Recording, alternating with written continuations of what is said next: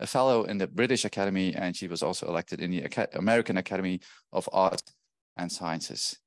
And I should also say that she met the Swedish king twice, and she was a headliner in an event with Al Gore as opening act. So not many people can say that.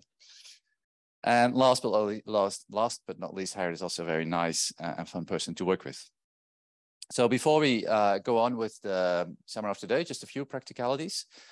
Harriet will speak about 45 minutes. We've got a total time of about 90 minutes. We'll see how we go. So there's plenty space for Q&A afterwards. So please think of questions and comments while you're listening. And I'll do my best to moderate the session at the end. But for now, Harriet, please, the floor is yours. Thank you very much, Rob.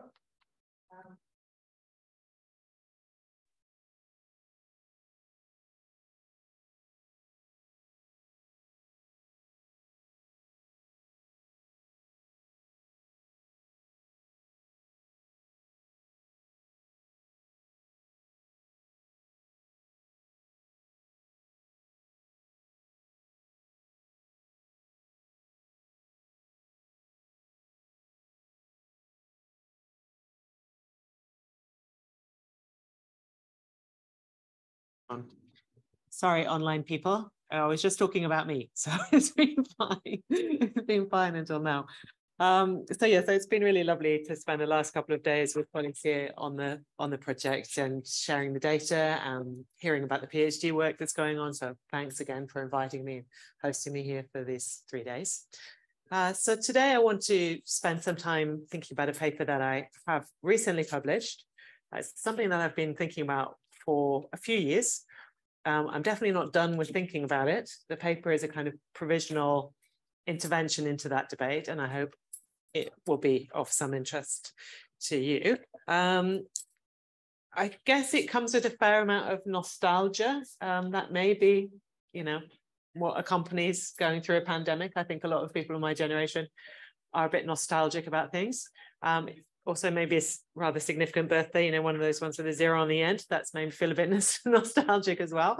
But what I've been trying to kind of think about is, if when I started my PhD work here in 1995 or 96, when I was based here at Macquarie, I was interested in kind of thinking about what did new global environmental challenges mean for how we understood what environmental politics was and how environmental politics was emerging.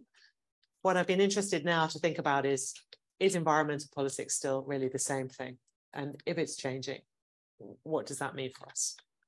So there we go. That's what I'm interested in doing. Now, I think maybe because it's open on Zoom, I can't control it from here because this button isn't working. So I think it might be that it's on that computer only.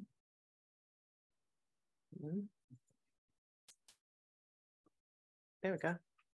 All right, so there we go. It's fine. But I have to say that I didn't think I was going to be so nostalgic that I would actually even turn to Margaret Thatcher. It's probably a little bit of a sign of the state of affairs in the UK, which we'll try not to dwell on too much. But I have always actually been really interested in the speech that Margaret Thatcher gave to the United Nations in 1989, in November 1989.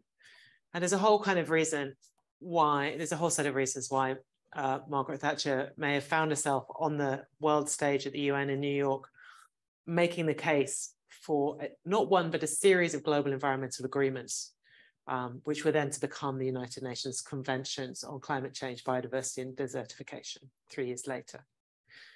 But it's a really interesting speech for many different reasons, also because, the relationship between conservative politics and the environment, many different kinds of other things we could kind of draw out of that speech. But here, what I've been most interested to think about is how it epitomizes the kind of modernization of environmental governance that took place at that time. So the idea is that we should work through globally. We need something that we're going to do together. Each country has to contribute. The work ahead will be long and exacting, but it should be, something that we do hopeful of success and not fearful of failure. And what I think, this speech and many other kind of discursive moves at the time, and commentators, including Albert Wehl and Martin Heyer, working at, and Ulrich Beck and many others at the time, kind of coined this idea that we were looking at the emergence of this ecologically modernist governance approach. And looking, with the benefits of hindsight, I think we can see that there are kind of four key kind of dynamics there. So the first, if you like, we can start with the idea that scientific evidence can determine the extent and nature of the problem and the best solutions that it has. So while we were moving from an idea of having to have evidence of pollution in order to act towards a more precautionary approach, it nonetheless cemented the idea that it was scientific evidence, scientific knowledge that would be the great determinant of action. The second and related issue then is that the climate problem was regarded as a singular issue, pollution of the global commons, that needed to be addressed, and that scientific evidence would tell us, how much we needed to lower the temperature by and how much greenhouse gases, emissions that would relate to. As a singular issue, it needed international action because of this, the commons nature of the atmosphere, that it's an atmosphere that we all share. None of us can act on it alone. We're all tied into what the actions are that others do. And of course, solutions were primarily thought of as what would emerge from technological progress and the internalization of externality. So climate problem regarded as a kind of externality that if we could get the price right and bring it into the economy, then we could find economic solutions to it. So these are kind of the mainstays of ecologically modernist climate governance. And what I want to speak about over the next 40 minutes or so is that I think these tenets are coming undone in terms of what the nature of the climate problem is, and therefore what its solutions are. Now, again, it's been an interesting few years in the UK. What I want to argue is then fundamentally that the problem of what climate change is has changed. Now, in doing that, you'd be glad to know that things are not so bad that I've become a climate skeptic. And nor am I arguing that climate change is a wholly, I'm not saying climate change isn't real, and neither am I saying that it is socially constructive. But I am saying that the way in which we problematize, define problems in relation to particular schemes of thought, diagnoses of deficiency, and promises of improvement, as Tanya Murray-Lee puts it, shapes what it is that is intelligible, what it is that the problem is that we need to act upon, and how it can be comprehended and contained, and the kinds of solutions that make sense. And you can contrast Boris Johnson's speech, also an orator of kind, at COP26. But it's not the end of climate change, it can, and it must mark the beginning of the end. Very Churchillian there. We have the ideas, we have the technology, we have the bankers, we have the corporations and the NGOs. But the key phrase that was used over and over again by the UK government is that the climate problem is a problem of coals, cars, cash, and trees. So that when we start to think about what the climate problem is, it's not a problem of the global atmosphere anymore. It's a problem of coal, cars, cash, and trees. The problem is not singular, it's multiple. The problem is systemic, so it's about cash. It's kind of a system. Cars, also a system, and infrastructure, as it happens. So we're not thinking anymore, and trees, throwing a bit of nature for good measure. We're not anymore thinking here of a global commons problem. We're thinking of multiple different kinds of problems that all need different and diverse kinds of solutions. And so a nod to being in Melbourne. I'm very fond of your coffee, but we see all sorts of things now becoming related to the climate problem. So rather than it just being a matter of the emissions that are going into the atmosphere, the climate problem becomes something about, those people who drink black coffee are like better people than the people who drink latte, which is unfortunate for me, on account of the fact that I do like a flat white and a latte occasionally. But here we can see the kind of idea that the climate problem is being infused into and connected to a whole set of different sides and multiple things. And Frank Bierman, and a colleague at Utrecht University as well, wrote an article in the 30th anniversary edition of the journal Environmental Politics, where he makes the argument that the environmental policy paradigm It's a traditionally widely shared belief that a definable environment exists outside the human sphere that needs to be protected, and that should be done by environmental institutions. It's coming under strain under the conditions of the Anthropocene, where these boundaries and distinctions between what is and isn't an environmental problem and what is and isn't human and nature are becoming more indistinct, where the root causes of environmental challenges lie beyond boundaries of environmental policy. And so he argues in this paper that its techno-managerialist approach is coming under pressure. And I very much agree with Frank on this point, but I also want to kind of push the argument a little bit further. And to do so, as Rob said earlier in the introduction, I'm known for the work that I do on urban climate governance, so it won't come as a surprise to you that I've been exploring this kind of debate within the urban arena. So I want to make the argument that it's not only environmental policy that is becoming frayed, but actually the ecological modernism that underpins it. And while Frank makes the argument in the paper that this is theoretically what should be happening to the notion of environmental policy, he kind of stops short of saying that it's actually apparent in the world around us.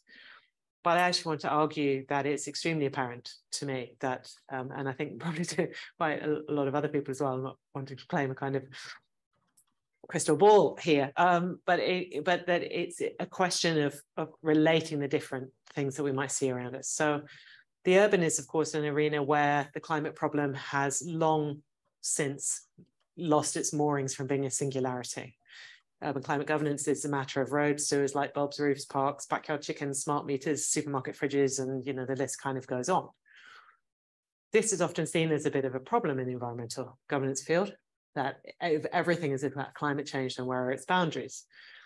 But when we work in a kind of paradigm set up by Foucault and many others since, of how do we think about what constitutes successful governance, Foucault points out that as governance is only as successful as it is able to enroll and entrain a number of things to its cause. So the more, that he argues the apparatus of government have a constant tendency to expand. They're centrifugal, so they incorporate more and more elements in order to govern the object that they're concerned with. So it involves organizing or anyway allowing for the development of ever wider circuits. So this expansion of climate change into everything that one could think of in the urban arena is a sign of the success of governance rather than of its failure, seen from this perspective.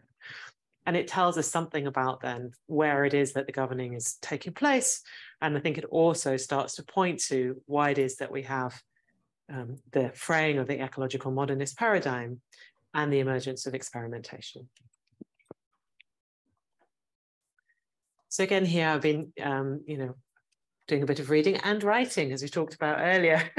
so connection between reading and writing here, but a lot of this is thought-based work, drawing on a number of other colleagues' work at the moment, and particularly also Stephanie Wakefield, a geographer based in Florida, who's been working on the idea of the Anthropocene city for the last 4 or 5 years or more. And her argument here is that, and I think it's echoing some of the points that I've been making in the work on experimentation with Vanessa Casabrotta and others, that the Anthropocene city is demanding a new kind of normal where the kind of modernist environmental governance based on the separation of the human and nature and kind of ideas of control, planning, progress is coming under stress, and new kinds of forms of governance are emerging. As she calls it here, diverse, modular, interlaced system-based designs working at multiple sites and scales to reconnect urban fragments. So she's looking at this kind of idea that it's kind of design-based thinking, multiple different kinds of interventions, trials, tests, demonstrations, that is now characterizing the governing of the Anthropocene city precisely because it is this kind of multiplicity and fragmented whole. You can't govern it as if it was a modernist singularity. You have to be governing it in all of its difference. And that's why we're seeing what we do. So experimentation, then we can argue, emerges in this search for an alternative means of governing in response to both the changing nature of the climate problem and this kind of Anthropocene condition where, which kind of push the limits of what can be ecologically modern. So this, I think, helps us to understand why it is when it comes to the city that experimentation is no longer seen as singularities, but rather as an approach, as James Evans and colleagues have said, associated set of practices that characterizes contemporary urban innovation. And papers from a diverse set of countries, from Sweden, Chile, South Africa to China, and many other places in between, including, of course, Australia and much of Europe, show this kind of significant kind of depth and breadth of experimentation happening in the city. And in recent work in China that Vanessa has been doing with a PhD student there, she's made this argument that the conventional model of the policy process, even in a context such as China, is becoming under pressure from this kind of idea of experimentation. Although they make the argument in that paper that experimentation takes a very particular form in relationship to the Chinese state. But I think it's a very interesting case to look at, because it's one where, of course, you would think that planning would be very dominant because of the kind of whole history of centralized planning in the state, in the way that the state works. So we have found quite so much significant level of experimentation. In the Chinese case, I think it particularly makes and helps to make this argument. So I hope where we've got to so far is an argument that suggests that there is from many different angles, people writing from different kinds of disciplines, the idea of ecologically modernist governance is coming under question. And yeah, as I said at the beginning, I'm certainly not claiming any novelty in that, but it's rather about drawing these threads together to think about what does that mean in the urban context. And so then we see this kind of world of permanent experimentation or emerging. Now, of course, for some, this is very frustrating, because it's, kind of, I mean, I first did a version of this talk in Oxford in November last year, and I did use the term fiddling while Rome burns, but I didn't actually really mean that Rome was literally burning at the time. But this week, of course, this being the weather map from Italy from yesterday, it's it's a kind of, there's a significant challenge here in terms of the feeling that experimentation is inadequate in the face of kind of urgent climate change, right? So the time left, as Davidson and colleagues from Melbourne wrote a few years ago, for urban testing and trialing may be rapidly coming to an end. Others suggest that perhaps experimentation can be seen as exploitative, that it's a way in which those actors who have the most power can kind of escape from their responsibilities without transferring the benefits of experimentation. So we have a potential situation where we can see an awful lot of experimentation emerging. At the same time, we can feel that it's not enough under the conditions that we're dealing with. And so colleagues in here, drawing on some work that Rob and others have written, are suggesting that there is this urgent need to kind of move beyond the kind of assumption that such interventions will naturally kind of diffuse or add up, and think about instead what are the kind of conditions under which such kinds of forms of systemic or transformative change can be achieved. Here there's a tendency, I think, to, and this is, where we agree and we disagree, Rob and I, about experimentation and how we think about it, that the value of experimentation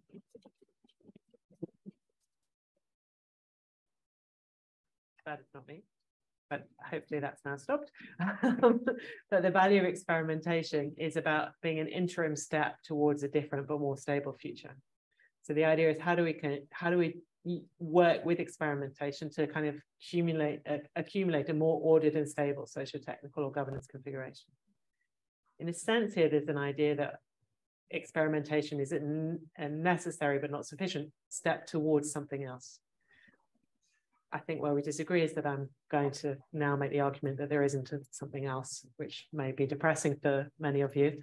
And maybe it's a bit depressing for me, but I'm sure we'll come to discuss that together.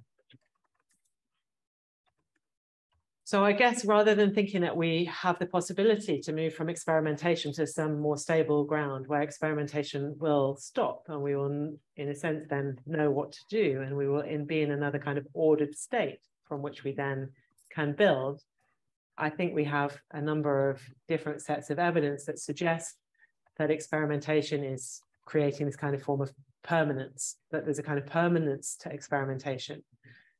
One of these papers here is taken from the development of the smart grid in Germany, written 2016, so like nearly 10 years ago now, documenting the same phenomena I mean, I'm sure the research was done 10 years ago by the time that the paper was published in 2016. And then Andy Carvenan also writing from the urban perspective. So there's this kind of sense that several different authors are picking up in different arenas at different scales. The German case is about the national smart grid system. That there's this kind of permanence to experimentation now. And so then there is a question about whether and how do we navigate around and with that, and what does that actually mean for what a kind of progressive or transformative politics of climate might look like. And I think this is one of the places where this kind of difference in ways in which experimentation is thought about emerges, and where taking a different kind of perspective on what experimentation is and why it's mattering can maybe be useful to help us kind of do that navigation. So from the kind of science technology studies literature on experimentation, we can derive that experimentation, wherever it takes place, whether it's in a laboratory or in the city, it always has to have this kind of combination of being flexible enough to allow for something to be reconfigured so that things can be transformed, but also controlled enough to hold together. So if you can't hold the experiment together in some way, if it can't be held together, it's just a series of kind of random things and you can't achieve the transformative potential through that constellation. But if it is too held together, its transformative potential is actually constrained. And that's the point of why experimentation and its design in laboratories and scientific experiments can take so long to get things right, because you can have too much control or too much indeterminacy in the lab situation when you say trying to find new drugs or testing new products. And it's the same in the urban condition. And I think a lot of our focus kind of analytically has been on how can experimentation be controlled sufficiently to govern test beds, demonstration projects, living laboratories, that then we can then kind of extract and scale those controlled results beyond the actual site of experimentation. But it's from pragmatist theory and kind of Deweyan inquiry, Dewey's kind of concept of inquiry, that tells us that experimentations or interventions, social interventions, are often actually there is more on the other side, more on the kind of flexibility side. They are a response to the indeterminate. So things which are just barely holding together, to problematize that situation, to give it some form of control and making it cohere so that they can then, but it's also sustaining this ongoing openness, so which allows for contingency. So there's kind of been working with Dewey's ideas about what inquiry means. What does it mean to inquire, to open up, to problematize the city through experimentation, that I think we can get a perspective on the ways in which experimentation can be used to generate more of a kind of flexible and transformative space. And there's a bit more here from Kalle Easterling, whose work I also really enjoy. Thinking about what we want there is about how do you generate configurations that allow progressive politics to create the kind of capacities that power can then be emergent in progressive ways. So these are just some of the kind of background ideas that I've been working with to think of experimentation as a form of inquiry. But it comes back then to thinking of how experimentation is situated as a move beyond modernist governance.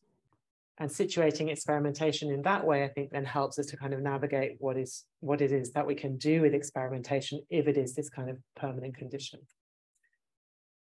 So I hope that we can agree that the climate problem has come to be thought of as systemic rather than singular, that it's a part of all of these different things that we mentioned before, from coffee to chickens to whatever it might be. That's where it's harder to kind of come to a consensus, is that what a good climate society is indeterminate. So the notion of what will be a good response to the climate problem is not actually something that is given. It is a matter of inquiry. What will it be like to live in a good climate society? And I'll raise a little bit more on that shortly. I think we've probably there's so much evidence now that the authority to govern climate change is multiple and dispersed, right? So we're thinking of all the different kinds of actors who need to be brought together in different kinds of configurations. And something we've been talking about over the last 2 days in the project, looking at water interventions and energy interventions, all the different kinds of agencies that are involved. And it's also clear, I think, in the experimentation work that the knowledge and action division is disrupted. So we don't anymore know and then act. We act in order to know. And that's a rather different situation to be in than one that relies on kind of knowledge being held by particular sets of actors who know, and then from that knowledge can tell us what to do, right? So all those kind of, this is why I'm kind of arguing that it's experimentation is both a kind of response to, but serves to extend the kind of challenge on ecological modernism. It's a response to that challenge, but it serves to kind of further disrupt the ecologically modernist paradigm. So I'm going to draw on a few illustrations now, you'll be glad to hear, from some of the work that we did in the Naturevation project.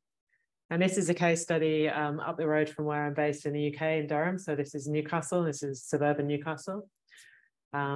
And this is about a case of putting in a sustainable drainage system around a river called the Ousburn, which is a small tributary to the main river in Newcastle, the Tyne.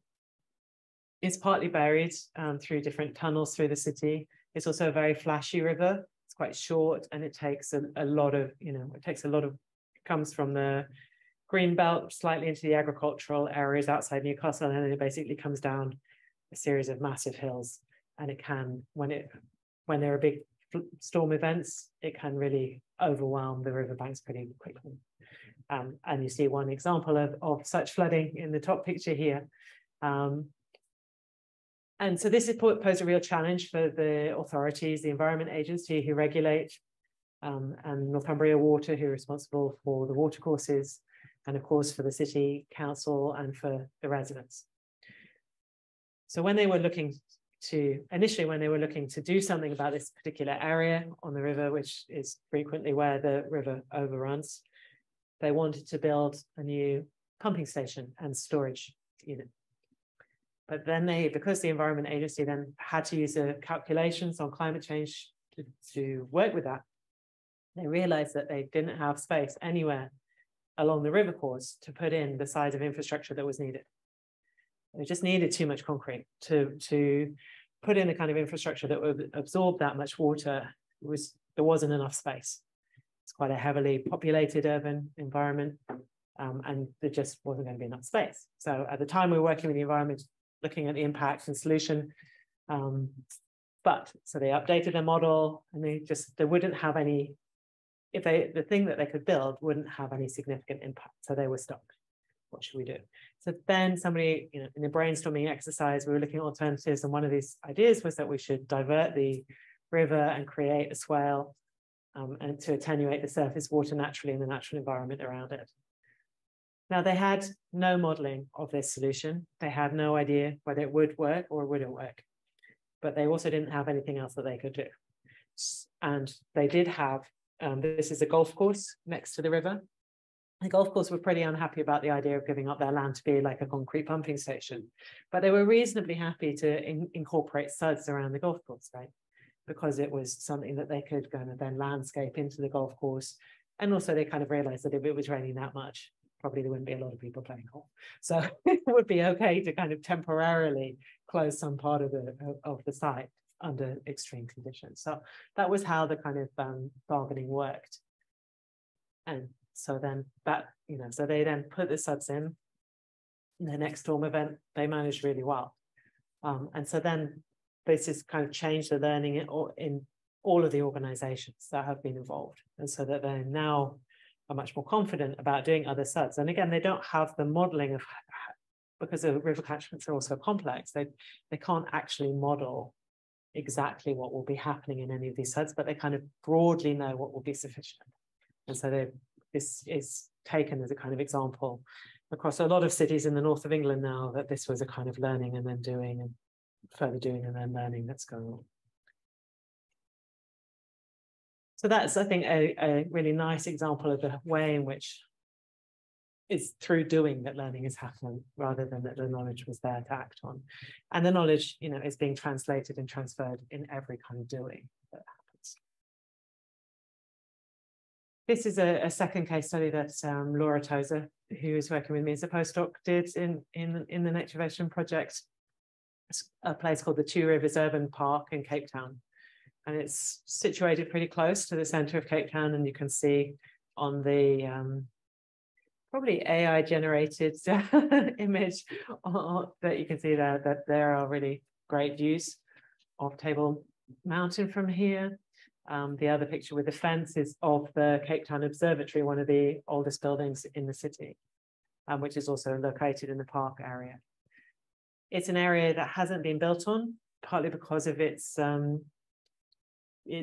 between two highways and it's a major floodplain, but also because of how it was designated during the apartheid era. And now there are really significant conflicts over the site in terms of whether it should be left as a green lung in this part of the city or whether it should be used for housing. Many of you will know that South Africa experiences significant lack of housing and a lack of employment.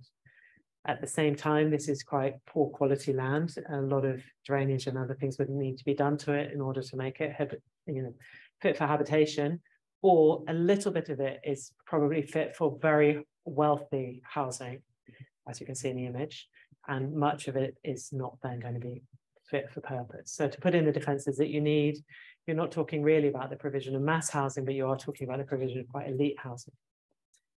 Now, all of the housing interventions and designs, there's been architectural competitions and et cetera, are positioned as experiments in low carbon, sustainable and resilient living. And the argument is that South Africa needs to think about how it's going to reduce its greenhouse gas emissions. And so we need kind of experiments of this kind to think about what does low carbon living look like. This is the kind of example where there is not really a kind of uncertainty or complexity to this, but it's kind of indeterminate in terms of whether or not intervening to generate low carbon housing in this space will create a good city. Is it morally good? Is it correct? Is it right? Is it beneficial? How will those benefits emerge and be changed? I mean, to some extent, maybe you can say, well, yeah, if it's just high class, middle class housing, then it won't be. But then do you leave the site empty and then there's no housing? Do you create the jobs and the employment? Do you ask for a mixed use development? You get some, you know, housing for different groups. Experimentation then is a political process. It's seeking to both demonstrate and justify the possible, while also making visible the frictions, the uncomfortable and unequal and unstable moments in this world. So experimentation is about trying out for science what a good climate change society looks like. What will it mean to live in a different way in a different future? And it's this indeterminacy of working out what's right, what's the right thing to do, that can't really be known ahead of acting. That I think a lot of experimentation is about. So what is then in the, you know, so I've just tried to illustrate a couple of ways in which experimentation is kind of like playing with those or pushing those kind of boundaries of the limits of ecological modernization by looking at that kind of reversal of the relationship between knowledge and action, and that notion that we move beyond uncertainty and a static or agreed idea about progress. Climate change and the Anthropocene city really questions what it is that progress looks like. But what is it then that we can do in this condition of ongoing experimentation where the parameters of how we should act, who should act, and for what benefits are open to actually achieve something that we might think of as transformative change, right? And here I think there's some really interesting work. I seem to be citing all my colleagues from Utrecht. That's a good sign, isn't it? It means that I really have moved to the Netherlands. Well, at least part of me has. James Patterson's work on this idea of fuzzy action moments, where he identifies particular moments in policy streams where connected activities create an opening for novelty. And then there are others actually who've been also working on this, Jensen and his colleagues from Copenhagen, particular junctures in decision-making processes, sites where conventional boundaries and interdependencies amongst material systems are transgressed. And my argument and work that I've done also with Gareth Edwards and Vanessa Castrobrotto has made this kind of argument that that's exactly what experimentation does, is that it opens up the existing social fabric and political conditions to difference, and it starts to transgress what are established orders economically, politically, or socially. Now, the extent to which those junctures can be held open and create enough change that's the question, I think, that we need to kind of address. So experimentation here is this kind of matter of inquiry that kind of inserts itself into these systems and asks questions about whether these orders are sustainable in these kind of indeterminate conditions, is where the kind of power and the grit of experimentation comes from, if you like. And in a paper that Laura led for us from the project with many colleagues from different institutions, we pulled together the findings that we had about what it was that meant that in different countries, so this was research that went on in Spain, Hungary, the Netherlands, the UK, Sweden, and Germany. What was it that we could see that was allowing innovation with nature-based solutions to catalyze this kind of change? So not necessarily to be scaled up or replicated, but to kind of change what it was regarded to be normal to do. So to kind of create the kind of openings to hold open the space for doing things differently. And following some colleagues in Sydney and Wollongong, Polly McGurk and Robin Dowling, we think about how kind of governance capacity for new ways of doing things is achieved when these different elements are cohered together such that they gain legitimacy to exercise authority. So we were looking at how around experimentation, a whole set of other things needed to cohere to create what we call a stepping stone that mediates new connections and capacities, that effectively holds open the space for the experimentation to gain purchase and to open up these systems. And our analysis of what was happening in these different countries was that where stepping stones, so say, I'll give you a more concrete example in a minute, where say the insurance sector came to see nature-based solutions as something they wanted to invest in, city planning authorities considered something to have been a success, so the demonstration project was kind of heralded, and where training and capacity building was being done amongst technical staff in a development company, then those different kind of interventions held enough space open between them for that kind of pathway of catalytic change to kind of gain momentum. So our thesis, at least, is that these stepping stones, these kind of wider configurations of actors that can hold open that space that experimentate start to break open, is what then allows for the catalytic change to happen. It also generates new experimentation, because it also starts to ask, new questions get asked about what's working. So experimentation starts to generate more further levels of experimentation. So the ground is then changed, but not stable, I guess, so that it's open and reconfiguration is happening. That can be a very uncomfortable position for many actors to be in, where that ground is open and shifting. But it can also continue, in a sense. What we are arguing is that you want that ground to continually be moving. You don't want it to reach a stable configuration, because that's how the pathway to transformative change happens. So we did this, so all very, very tiny little pictures there. But if you go to the Naturevation website, and if you click on, there's a page on mainstreaming, and if you click on any of those little postcards, they'll whirl around for you and explain what each one of them means on the other side. So that's cool, isn't it? And there's a case study about each one of the stepping stones and how and why they worked, and some kind of conceptualization behind each one of them. And we did, then in the paper, we go into these different cases of the green roofs in the Netherlands, and in Germany, and compare how and why it was that green roofs managed to take off in the Netherlands where they didn't in Germany. Whereas, because in Germany, it was a public mandate was given to adopt green roofs in cities, but it just didn't seem to be having as much power as we would have thought, because it's quite a strong instrument, quite powerful actors were behind it. But it was, in a sense, then a singular stepping stone. It didn't have others aligned with it to create that kind of holding open the space and creating that momentum. Whereas in the Netherlands, it was partnerships, more intermediaries, a series of other stepping stones involving subsidies and data and monitoring and training, engaging with the insurance sector and so on. That each of those stepping stones, because they were there together, even if they weren't like officially aligned, there was nobody kind of doing the aligning, but they were coincidental, managed to kind of create a pathway where green roofs became more established than where a more powerful policy instrument was used by itself.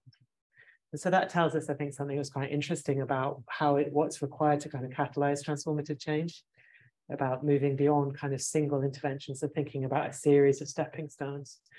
And Lin Chun-se, who also worked on this data and paper with us, has also led a paper looking at the difference between stepping stones for climate change and those for biodiversity. So we've been doing some, and we've got some reports also on health and sustainable development goals, which look at which of these stepping stones are most important for realizing outcomes towards different ends. And it turns out that while nature-based solutions can generate multiple benefits, the pathways to embed those towards those particular policy ends are different. And so if you embed too many stepping stones which are related to the climate change outcomes, you will leave the biodiversity and health outcomes behind, because you're reaching a different destination with your stepping stones, if you like. So knowing where you want things to get to is kind of important in terms of this alignment as well. But it's not, I suppose, just to reiterate, what we're trying to say is that these stepping stones help to establish and create more experimentation. They don't try to like stabilize the situation. So I'm coming to the end, which probably good thing. I haven't been keeping an eye on time, but I'm trusting that you are. So yeah, just to kind of get to a couple of sort of reflective thoughts here then. What I'm trying to suggest is that environmental governance isn't the same as Margaret Thatcher. I wonder what Margaret Thatcher's speech to the UN would be like now. Maybe I should try it. Maybe we should get AI to write. Let's get ChatGPT to write like Margaret Thatcher's speech to the UN now. Oh, that would be right. Okay, right. I'm going to set that as like a student project or something. Excellent, right. But arguing then that this modernist frame is coming to, it's coming aground really. It's kind of getting stuck in the kind of environmental governance that it needs to do. And we do have a lot of nostalgia for it. It's really good when you can kind of control things. It's really, it's great when we can kind of know everything and then act on what we know. But I just think that is not, and where the author, when we knew who the grown-ups were, right? Where the authority to govern was like clear. But those conditions are not what we inhabit now. And there is, increasingly less consensus about the progress that economic and technological solutions on their own can provide, and what it is that actually progress looks like. Not least in a situation where we know that economic conditions for future generations will be worse than they are for the current generation. And so I'm arguing that experimentation is both emerging from, but yet serves to further this trend. Reconfiguration and recalibration of environmental governance under these conditions of fragmented authority, the imperative of needing to act without full or certain knowledge, the indeterminacy of what good climate governance looks like, and contestation indeed about what progress or improvement or a good climate change city will entail. And so in a sense, it's no longer possible to kind of chart a pathway to a utopian kind of idea of the good climate change city. Very much like this cartoon about being able to find utopias by just programming it into a sat nav. And I'm arguing instead that we need to be kind of working with the idea of a kind of compass of a set of directions to follow, rather than a prescriptive kind of pathways through which we can get to particular ends. Because those ends are already always multiple, because what is a good climate change city for me is not necessarily a good climate change city for other people. And that we have to know that cities always are multiple, contested and messy, chaotic, and that there will always be conflicting ideas of the good city, right? I mean, there always have been, and so there always will be. So can we get along some shared kind of pathways, but knowing that there is going to be difference in what we think is of success? And so I've been trying to do a bit of this work in terms of, those of you who know me will, and maybe have seen some of my work will know that I do love a good bit of theory, as you've evidently seen, but I do also have a very strong commitment to think that thinking should have a purpose. It's not just, for my own entertainment. And so one of the things that we've been trying to do, and I've done some work with this with for the European Commission in terms of how to approach biodiversity governance, in terms of what might principles for transformative change within the Biodiversity Convention look like. We got those in front of the negotiating team before they went to COP15, so that was quite fun. And we're also trying to draw from our naturevation work some of the kind of underlying principles that, if some of them are present in the kind of work and experimentation and the stepping stones you're doing. I mean, we found a set of stepping stones that worked in the context that we were looking at. Some of them might work again in different contexts, but underneath them all, and underneath others of our findings about what makes for good innovation, what makes for just experimentation, and so on, are a whole set of principles that we've pulled together that we share also. So moving away from a kind of prescriptive mode, these are the lessons, these are the prescriptions, this is what to do. But instead to say, well, these are some underlying principles, like making space for nature in a city can generate all sorts of different things, but it won't generate the same things everywhere. And some of it might not work out well, but it will, the tendency will be that it will work out better than not doing so. Partnerships, growing collaborations and so on, focusing on equity. And we most recently did some work for the Dutch government. This is why it's in this really horrible color, because the Dutch Environment Agency insists on this color palette. So this is from a background paper that we wrote for PBL, the Dutch Environment Agency, who've written a paper on how to support good urban nature in the Netherlands. And they were going to go down a line of, there's a 3 by 30 by 300 rule out there at the moment, which is like you should be able to see 3 trees from your window and be have like 30 something else is and be 300 meters away from a green space.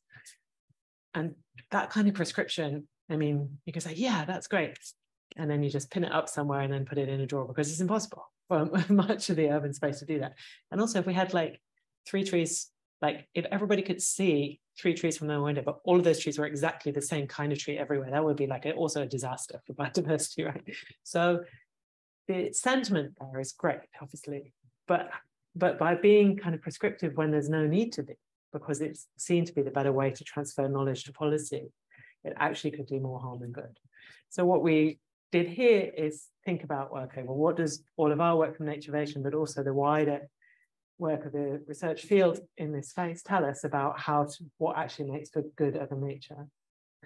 And so the first and most important thing is about multiple benefits. If you want kind of multiplicity of different kinds of urban nature, and you want multiple communities to benefit from it, then designing in multiple benefits from the outset is really important.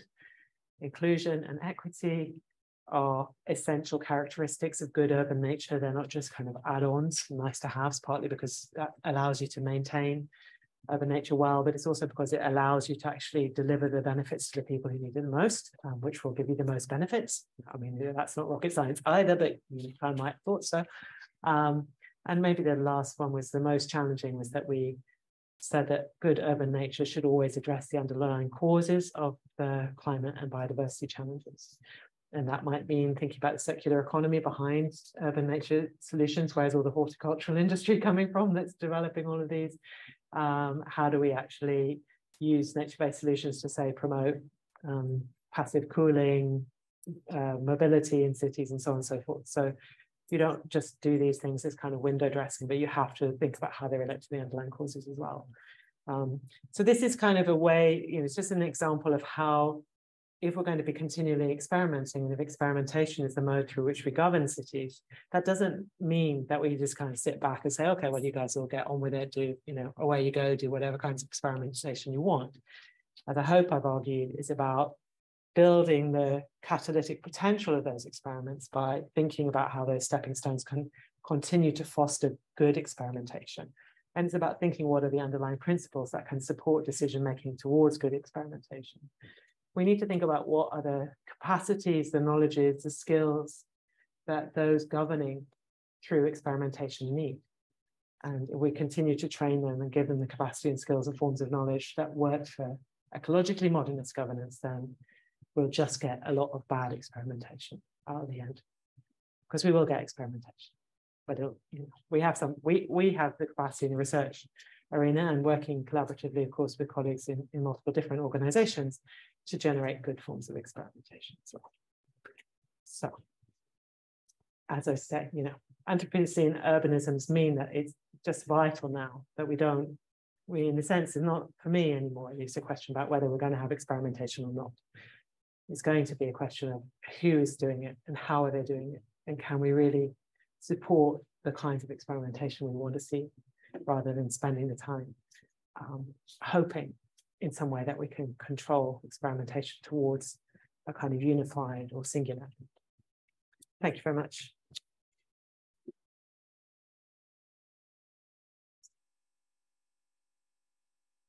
Well, thank you very much, Harriet, for an excellent, thoughtful, and thought-provoking presentation at times. And I'm sure there will be many questions. Can I just check whether people online can hear me? Because I think at the start that wasn't the case. If not, please drop a line in the chat, which I'm looking at the moment. Do you want to change the screen so that so we can see the screen? Yeah, if that's possible. So I'm happy to open up the floor for questions or comments from anyone, including online. Emma, you've got a question, so please use a mic when you're asking the question so people can hear you online as well. Thank you. Hi, Harriet. Thank you so much. My name is Emma Quilty. I'm an anthropologist. I work with Rob and Darren on the Net Zero Precincts project. So I loved the example that you gave from the SUDS project. So I grew up in Newcastle, Australia, not Newcastle, UK. And I actually lived for a time next to an overflow river very similar to that one. So that was a very similar image. So Newcastle, Australia's #1 export is coal. And I've always lived in working class suburbs around the Newcastle area that were variously impacted by coal in the form of like childhood asthma, heart issues. Many of my childhood friends suffer from these. This is just part of the reality growing up in that area. I loved how you were talking through the golf course owners being concerned about the overflow to the area and their attendees, their leisure activities being affected. I was wondering if you could talk about the people who were affected by the flooding who lived near that area. Were they renting? Are they working class families? Were they single parents? Were they students? If you could talk a little bit more to that. Yeah. In this particular example, this is a neighborhood which is pretty much owner-occupied in Newcastle, but it is relatively kind of lower middle class, we probably describe it as. So one of the things that's happening across the UK, and I'm sure it's happening here as well as also in parts of the US and of course across Europe, is that people are becoming uninsurable. So the real challenge for these residents is that once they have bought their house, then they're responsible. It's private insurance, so they're responsible for insuring it. And then the state offers only a kind of certain level of protection. The state is supposed to provide people with like flood protection to a certain level, but when it goes beyond a certain kind of climate range, then the state is no longer responsible for preventing those houses from flooding.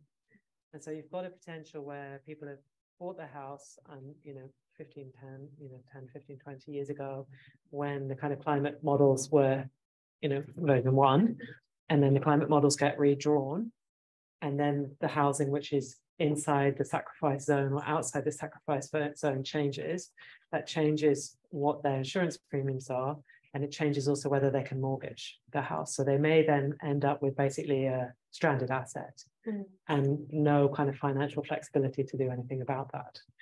So for them, a solution was absolutely necessary to this issue.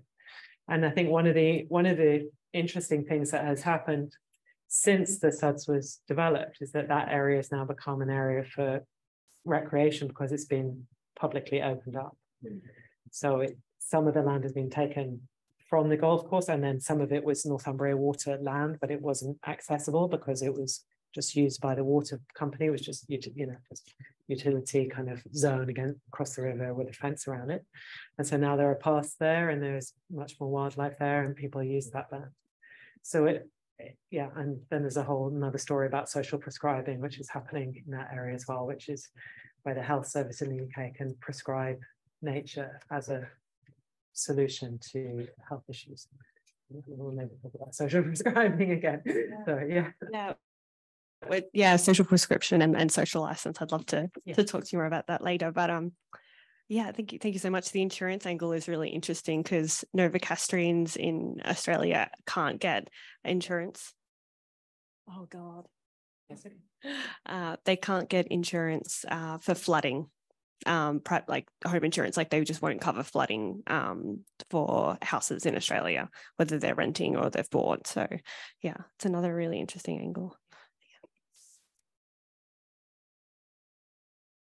Thank you, Emma. And we've got a question from Ruth Lane online. So maybe Ruth, you would like to ask the question yourself, maybe show yourself. Yes.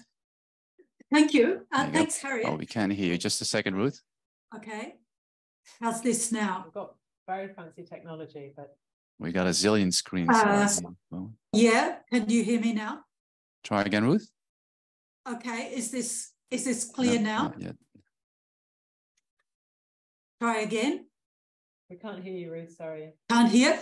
I can try to put it in. That's on our end, Ruth. Probably not on your end. Let's see. While we're trying to figure it out, maybe I'll drop in a question myself. You got one too. Joe, you go first. Fine. There you go. I'll give you the floor. Thank you very much. Thank you so much, Harriet. This is a really interesting talk, and interesting for me to kind of zoom out. I'm a sociologist interested in working with Rob on some work on household experimentation. So nice to think about the kind of governance angle of that. And I was just wondering, what are the links with this kind of stepping stones model and kind of citizens taking things into their own hands? So the kind of links between this new experimentation and how we can use this to kind of patch things together if we have to give away the large models, and how can that kind of work with citizens' actions. People took over the golf courses in Northcote as well during the during the pandemic. So I was thinking about that and the way that householders in Australia have kind of put solar on their roofs in such huge numbers that they have to totally Anyway, no, sure. So I think the first and important thing to say is that the stepping stones are not all state-based. Yeah. So some of them are marketing, some of them are civil society, some of them are educational, some of them are framing challenges in relationship to health. So, and those could be a number of different actors who do that, like the insurance companies. So, and also that these are like empirically derived stepping stones. They're not like a kind of checklist. Mm. So these are the stepping stones that we have found that were important in these particular sets of cases that we looked at, and that they had a kind of commonality enough for it. They kind of had a repeated occurrence that led us to thinking that their presence was of significance in changing things.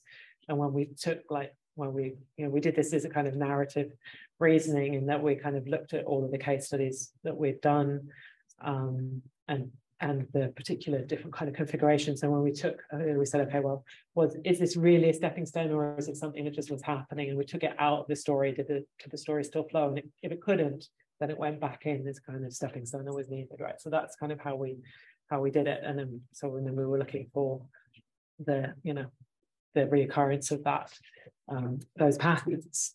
So I think the team yeah, they did swear at me a few times because there was huge amounts of data that they were going through over a period of 6 months with like 5 or 6 people working on like a massive amount of data for 6 months to derive it. So it was tough work. But yeah, but right now what I'm trying to think about is, can I remember whether one of them is it's partnerships between community groups and partnerships either with communities to communities or communities with local governments were really, they were a key feature in lots of the different cases.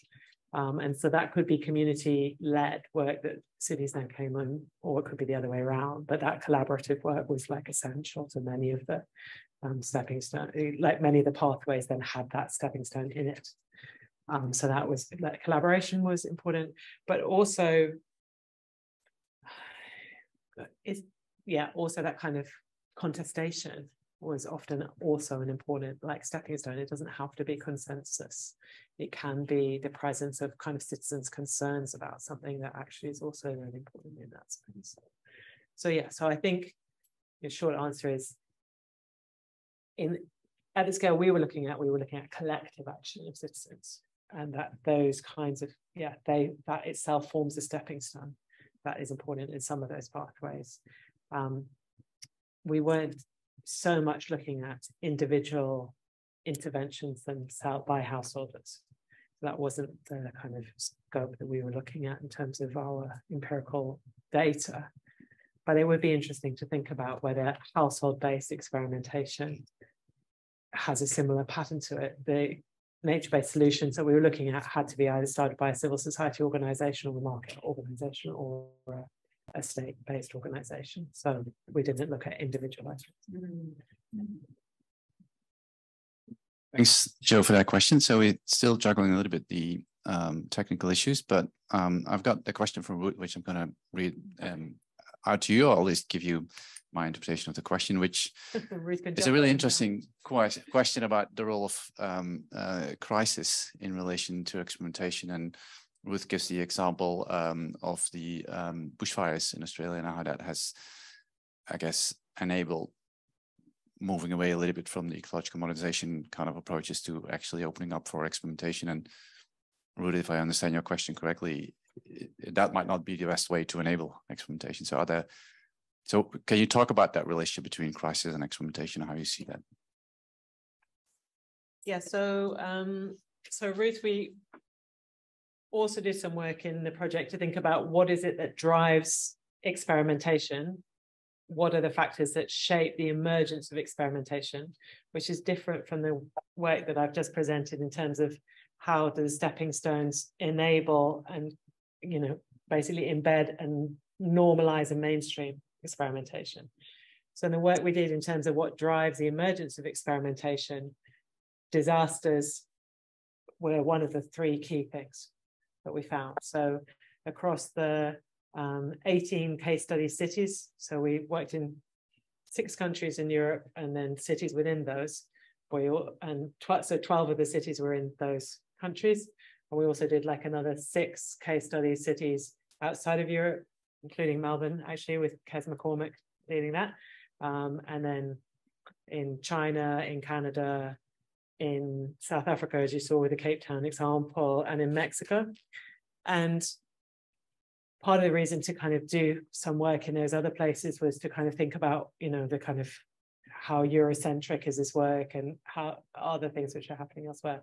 But across all of those different places that we were working, we found that the occurrence of a break with normal operation conditions were, so in Cape Town, the drought, Melbourne, the fires, Ottawa, a series of really cold winters, but also kind of the kind of Indigenous politics becoming really important in Canadian cities, and kind of questions over land rights were also really driving like change over what counted as the right kinds of nature to be implementing. In Mexico City, like massive flooding as well, and then various different other things happening in European cities. Could be a political crisis or an environmental crisis, a crisis in terms of change of leadership.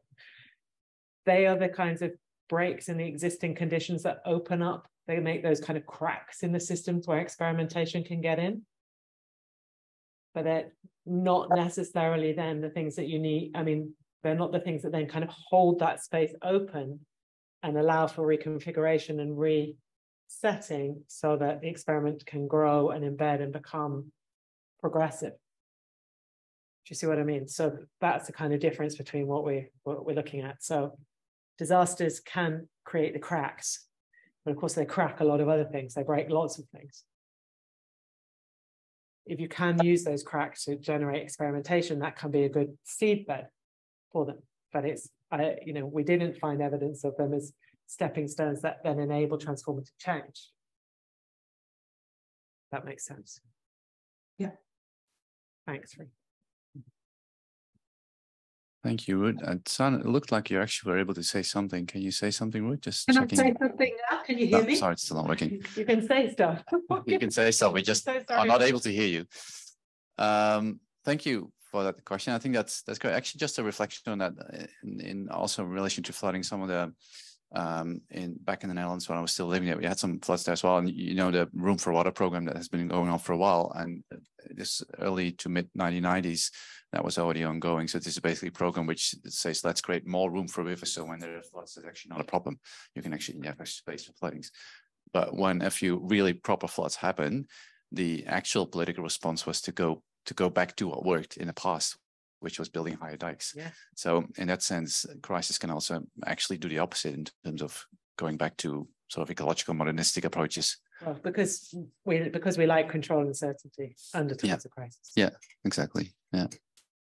So we got a question from Rosie Welsh from the Faculty of Education.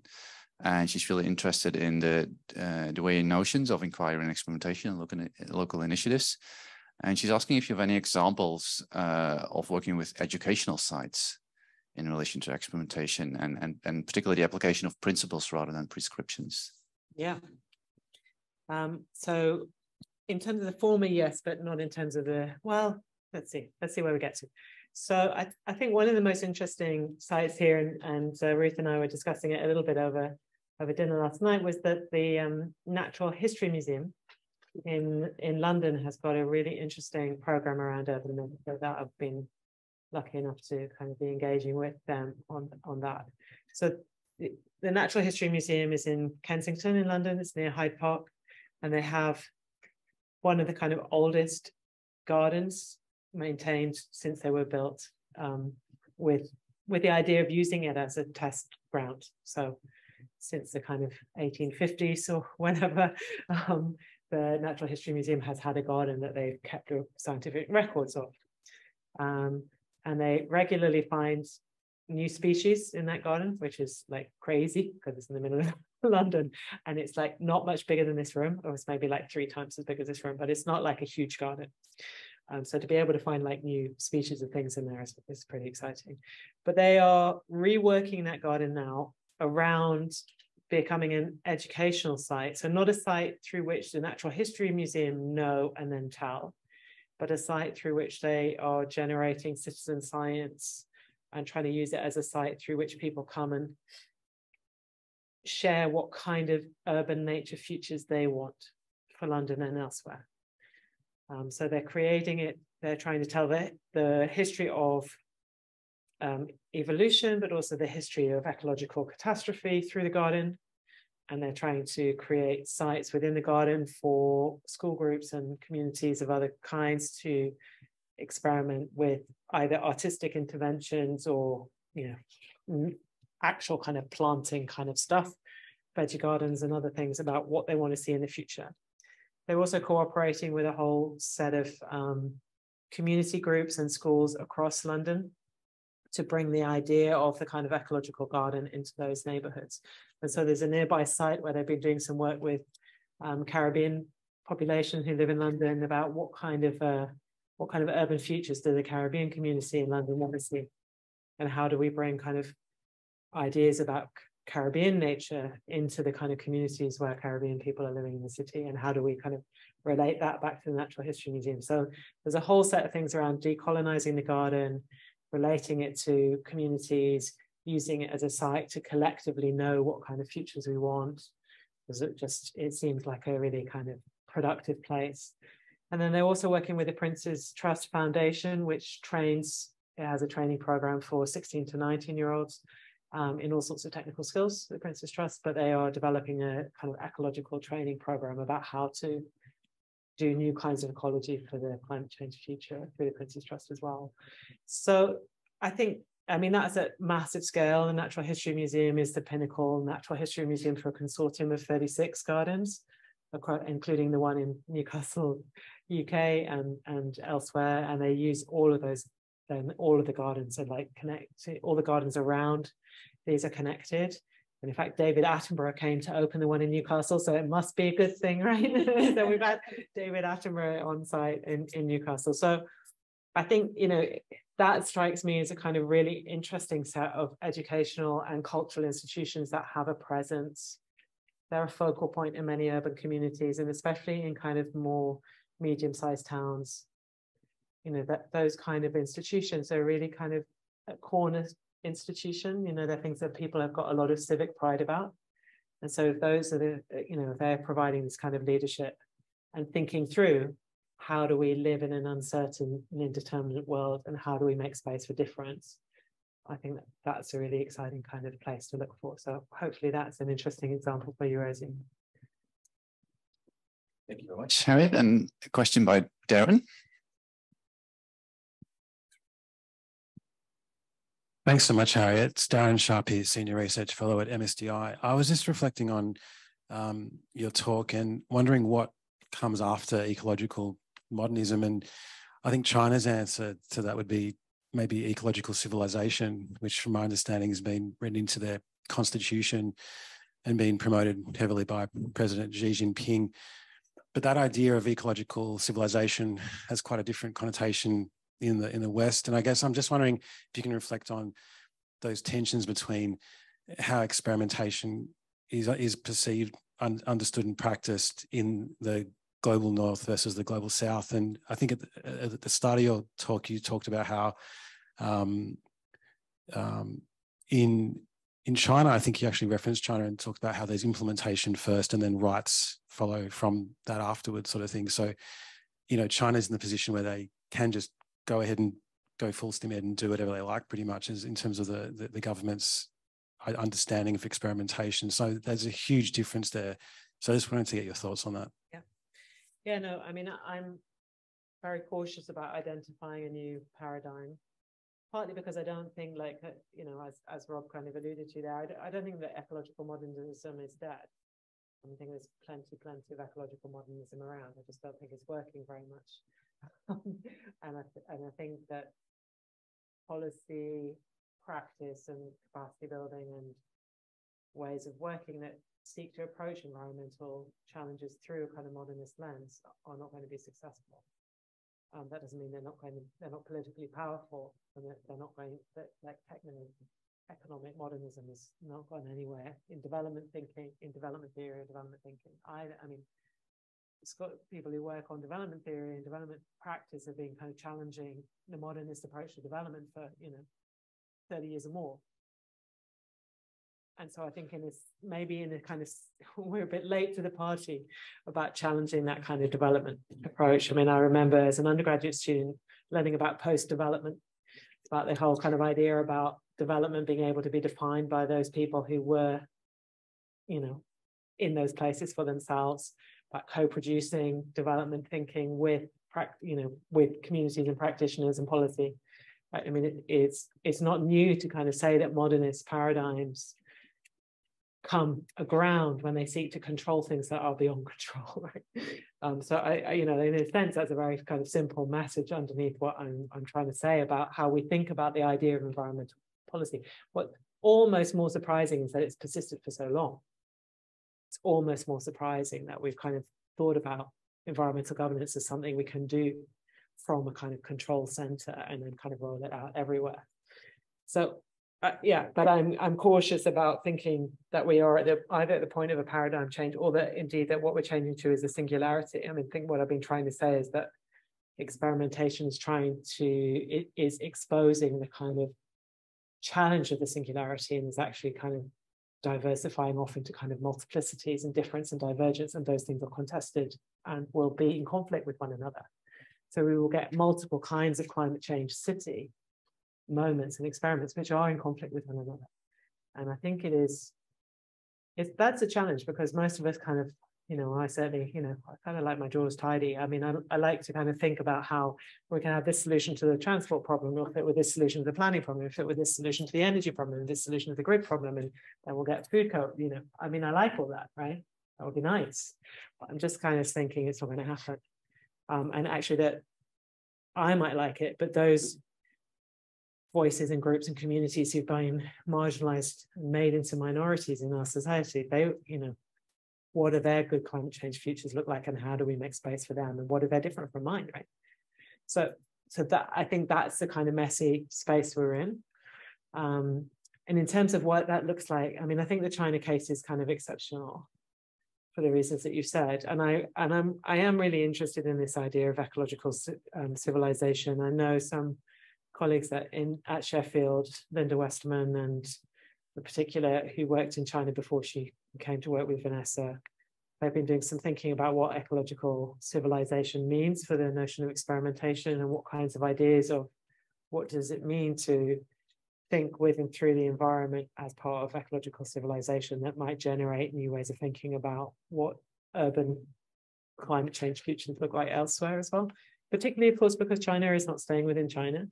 I mean, China's Belt and Road Initiative and all the other kind of infrastructure development that China is doing, those kind of forms and ideas about urban experimentation are not just confined to China, and they are encountering all sorts of different elements of the global south. So those ecological civilization ideas are going to be spreading in all sorts of different ways through infrastructure and urban projects elsewhere as well. But I don't know enough about it to kind of really have a view on it. In terms of how the kinds of experimentation that I've been talking about here, how does it fit with what's happening in the global south? And of course, thinking of the global south as also very diverse kind of sets of places. In kind of major urban, large city kind of scale, global south, we've got these kind of experimentations, the kind of projects that are going on in Cape Town that I mentioned, this kind of urban renewal, urban regeneration project, the question of whether that should be about social housing, middle-class housing. In many ways, the questions are kind of the same, but the answers will be very different, and the political implications of them are very much more kind of stark. We've seen those kind of projects all over India, all over Mexico, much of Latin America, those kind of ideas about what should land be used for, who should it be used for, how do we bring in different kinds of energy transitions and waste, and those kind of debates going on in multiple of these kind of urban areas, I think. How this works in the kind of informal global south urbanism, you're seeing a lot of, I've got a PhD student at the moment, also in Utrecht, Katerina Rochelle, who works most of her job at UN Habitat, and then she's doing a PhD with me kind of by practice. She's working on nature-based solutions in the urban global south in terms of looking at sub-Saharan Africa, and particularly Southwest Africa, in Malawi and Mozambique, Zaire, and a few other places. But she is interested in the way in which it's the international donor community who are generating new kinds of experimentation in these cities, and what it is that they are doing, and how, in a way, it kind of replays modernist kind of development paradigms, and to what extent that they're kind of working with nature-based solutions that are actually challenging them to kind of move out of the modernist development paradigms. So that's kind of watch this space answer. I hope that was useful. Thanks for the question. Thanks, Harriet. There's still room for some other questions. I don't see any at the moment, but please raise your hands if you'd like to. This one. Sorry, I missed that. Where is it? It's not determined not to let you ask me a question, Rob. That's what it is. Yes, I still have a good question, but I think so. But I can't see Paris questions. Is it in the Q&A? There you go. Yeah, I got it. So let me have a quick look. So Paris asks the question, thank you for this talk, Harriet. Do you have any reflections on how experimental climate governance deals with more prescriptive of specific material claims for social justice, such as First Nations peoples, including land back reparations based on your empirical work. Yeah. Thank you, Paris. Nice to see you. Hope you're well. So, yeah, these kind of ideas of prescriptive claims. So I'm just, let me think about, can you just tell me the examples that Paris mentioned again? Land bank? Land back reparations. Okay. So I'm not sure that I know what land bank reparations are, you see, so that might be. It has a comma in between, so I think there are two examples, but I also don't know what they mean. So we're thinking about here the kind of idea of restorative or reparative justice, of like the kind of making good on exploitation, so kind of, yeah, recognition, claims to justice. Okay, thanks, perfect. Yeah, so it's always difficult when you can't actually ask the question what they actually want me to say. Yeah, I think, well, I've got sort of different kinds of ways of going into this question. I think contestation around land and how it should be used and who gets to decide about that land is becoming an increasingly essential part to experimentation. Partly because, and as I'm sure you know, and particularly scholars in the US have been writing about this kind of idea that climate experimentation is being used to kind of foster a very right-wing and exclusive form of urbanism that is about sustaining good assets for the upper and middle classes and to the exclusion of minorities. And so here is a kind of politic, I mean, and I suppose what I'm trying to, yeah, so that this, and colleagues in the US have coined this term climate apartheid to signal the ways in which climate experimentation can be used to kind of drive injustice to kind of the extreme. And what that tells us is that the politics of experimentation is basically agnostic. It can be progressive and it can be highly exclusive. So there isn't, and I think that's one of the things that I always get asked, maybe you get asked as well, that when you're talking about experimentation, people think you're always talking about a good thing, right? And so we talked about that a little bit yesterday. Experimentation is neither, it's not that it's value-free, that's not what I'm saying, but it's neither automatically either progressive or good or automatically neoliberal or exclusive. So then what matters is which kinds of interests coalesce around those kind of openings in the city and to what claims are they making. So we can think about those kind of disasters, those openings that Ruth asked about earlier.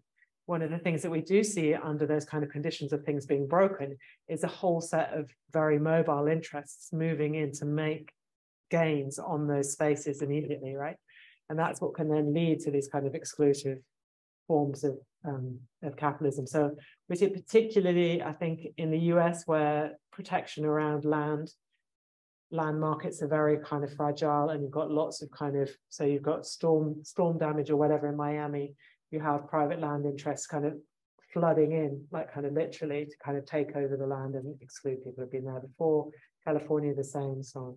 So it matters a lot what land rights are already in legislation, how far those kind of, you know, conditions get opened up by these kind of climate risks or climate opportunities, and who then gets to be mobile around that. So you can have very highly exploitative coalitions formed, but you can also have progressive coalitions formed.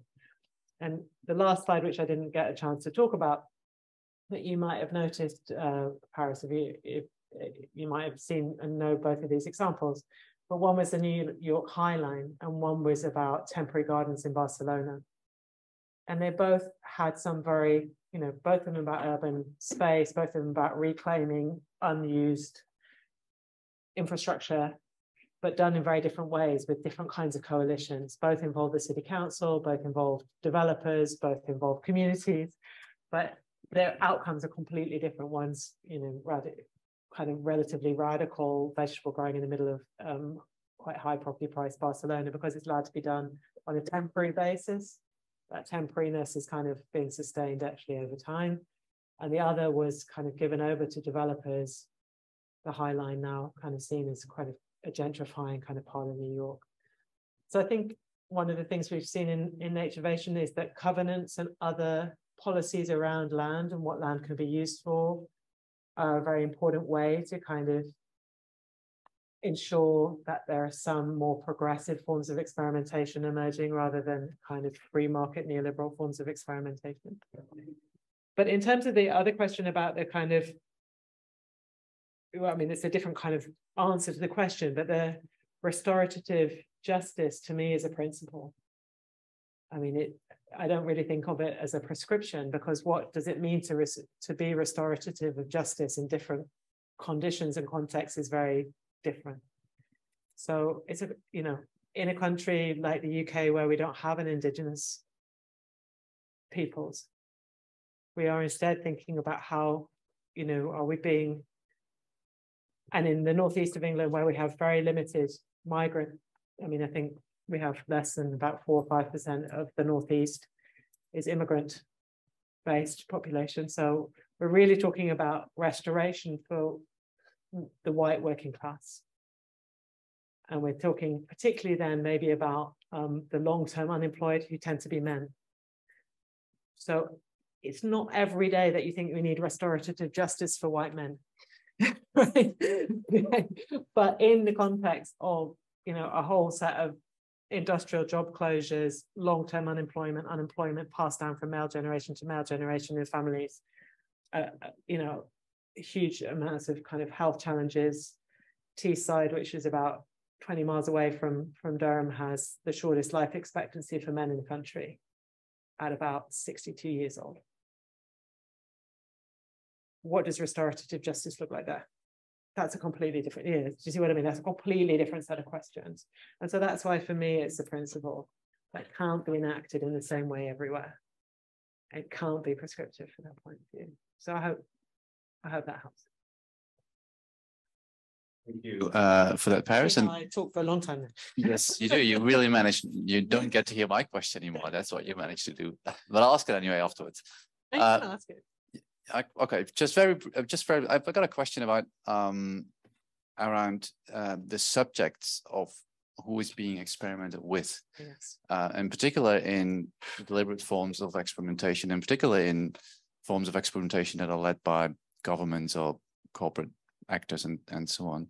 So and there's risks in there for people, like people might lose their homes, or their urban infrastructures might not, or services might not work as they would like them to be. And particularly if you start then also thinking about maybe more informal settlements in the global south, where you know, we've tried talking about things like living lab and experimentation, and it's actually often not really welcome, that sort of language as well, because I guess to do it for some of those reasons. In some of my earlier work in India and Thailand, I went to some site visits in remote India and quite naively thought, well, you know, here we've got this great sort of decentralized energy solutions, etc. And we start talking to people, they'll say, well, we don't want this experimental stuff. Just give us the modern infrastructural approaches that all the cities have. So there's sort of that kind of question. There's sort of the subjects in experimentation, and what's your perspective on that? Yeah. No, it's a really good question, Rob. But so for sure, that whole kind of idea that people are lab rats doesn't go down well, right? I mean, like, what, you know, I'm not one of your creatures for you to experiment on. I think we can see various different kinds of things which are happening. I mean, one, we can see different kinds of forms of experimentation that are happening without anybody's knowledge. I mean, so you can, you know, large amounts of the kind of areas that water companies control in the UK, because they're all privately held, they're doing all sorts of different things with nature-based solutions that nobody would have any clue about. And they're, you know, so there's a kind of, they think of it as benign because they think, well, we can't do anything other than this. So we're either doing this or we're doing nothing. You know, they don't want to tell everybody that we couldn't do anything to protect them. So they want to try and see whether this is going to work, thinking it, you know, it's a do no harm principle. So that if it does no harm, do they have to actually engage with people and tell them what's going on? And as soon as it starts to, not when it's really visible and you've got a golf course and you've got all people in flooded areas, but like upstream work, lots of peatland restoration going on upstream of big cities like Sheffield and Leeds to kind of try and get the water to soak into the peatland so that it's not coming into the city. I mean, like sometimes they kind of quite rightly think that nobody would really be interested or really care very much about what they're doing. And so that kind of idea that they have to engage with everybody all the time about everything they can't do that. So there's a kind of, so there is a kind of like, well, is it okay for people and rivers and other things to be being experimented on without consultation and engagement sometimes, if there's a kind of no other option and there's a do no harm kind of idea? I don't know. I mean, it's, it's interesting. And then there's the times where I think where it's done best is where, like, and I think that they did do it well in Newcastle, where they came and they said to the community, look, we know that you're at risk of flooding. We know that this has happened. But when we show you, this is the mock-up plan of what that concrete would look like, we don't really think it's going to work and we don't think you're going to like it. And this is what we could do instead. Are you prepared to come along with us on that journey? And kind of show people what the alternatives were and tell them, at what point there will be a kind of break. If this isn't working, what they're going to do next. And then, and kind of take them on that journey with them. And then, but I think in this kind of case where it's like, well, and we've seen this in South Africa as well, and everybody's like, well, we don't really care very much about solar electricity, it's rubbish, can't we just have the real powerful stuff? That's the thing about, a bit back to Paris's kind of question about what are the kind of fundamental rights that people should have in terms of basic services. And if you're denying people basic services, and maybe even kind of protection, or even you're denying people basic access to healthcare, and saying, well, we just thought you could go for a walk or two, is that all right? Then that becomes a problem, where you're kind of giving some people something that you're only doing because you can't afford or you can't deliver the other thing. And that's where I think it becomes exploitative. That's where you can see Benjamin Sovakol's kind of argument, experimentation becomes exploitative, because it becomes the approach where you can't deliver something else. Thanks. I mean, my question was partly triggered by this argument that exploitation might be a permanent condition that we see finance out in, and when it's not a permanent condition, when it's a temporal phase, you could say we're doing experimentation because we want to learn and try on new things, and ultimately we manage to do that, and now we have this new safe place again, which may be unrealistic as your arguments say, albeit a bit of a utopia. But when you think about permanent exploitation as a condition for us to be in, I think that question becomes even more important. Yeah, but I think it then is about, okay, well, if we do this and we know from it, and then we do something again and then we know from it, and we do something again and we know from it. And I think I mean, obviously we don't do that with things like houses. I mean, well, maybe we do actually. So much renovation going on. But, I mean, we live in a house and we change it as our lives change. So maybe this is maybe this is what we have to kind of think of it as. We have to think of it as something where we're always kind of tinkering and shifting things a bit. But yeah. Anyway, to be continued. To be continued. Thank you very much, Harry. Please join me in saying thank you to Harriet. It was a great talk. Thank you very much.